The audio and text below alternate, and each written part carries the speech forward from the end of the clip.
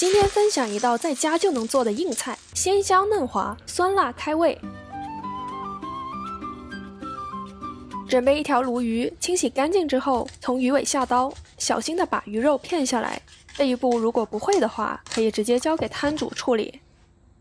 这里还有一排鱼刺需要剔除，用刀贴着骨头，斜着慢慢将其切下即可。切好就来切鱼片。斜着切就比较容易把鱼肉片得又大又薄了，像这样就差不多了。剩下的鱼骨随意砍成块就 OK 了。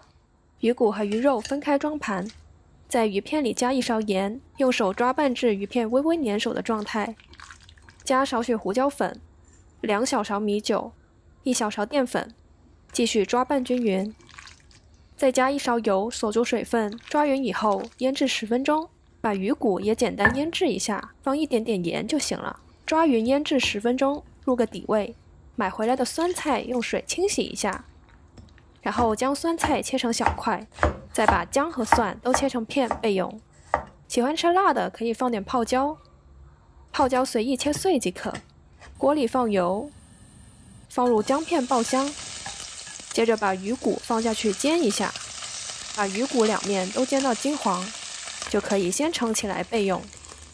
锅不用洗，再放点油，放入姜蒜泡椒炒香，接着放入酸菜，把酸菜的水分炒干，炒出香味，就可以把煎好的鱼骨重新放入锅里，加入热水，用大火煮开，把汤头烧白烧浓。我个人喜欢再加一点酸萝卜，这样味道更好。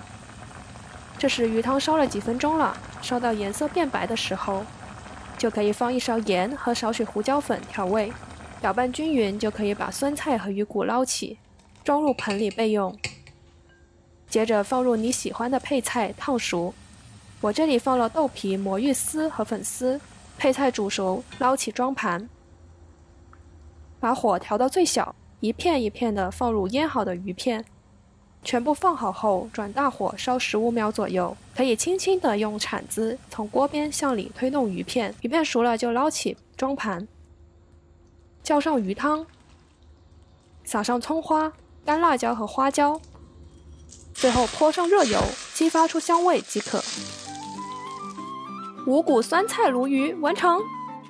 用鲈鱼做的酸菜鱼鲜嫩无骨，鲜香扑鼻，味道酸辣开胃又过瘾，老人小孩也可以放心吃，不用担心会卡鱼刺，而且连汤都可以喝。